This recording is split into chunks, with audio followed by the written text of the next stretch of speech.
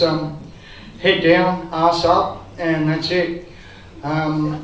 This girl will never be undeterred. I've seen her go through plate glass windows, and just basically when she was 7 years old, she bounced off a plate glass window, broke it, and then stepped back into the bedroom and stood up and said, "Wasn't me."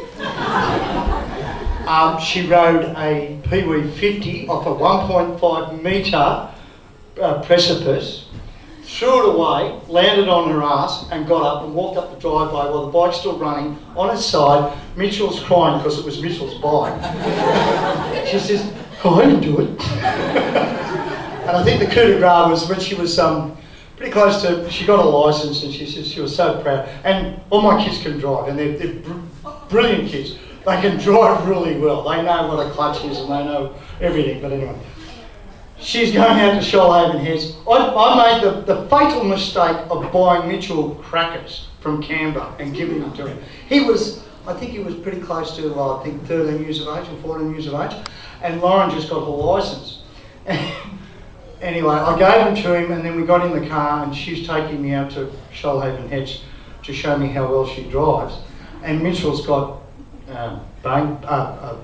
basically penny bangers, and he's just going down the road as she's driving, and she's just got a licence, and he's throwing him out the window really nearly. And all she could do was just turn around and say, "Stop it!" And she's very tenacious. But other than that, Benchy, welcome to our family, and you didn't need an introduction, you just got in there. You fit in really well, and we wish you all the best, and as Debbie has done, she's you. So we move along, and I have to look at my notes because I'm going to cry in a minute. I'm going to ask Noel to respond on the part of Benchy's family, please.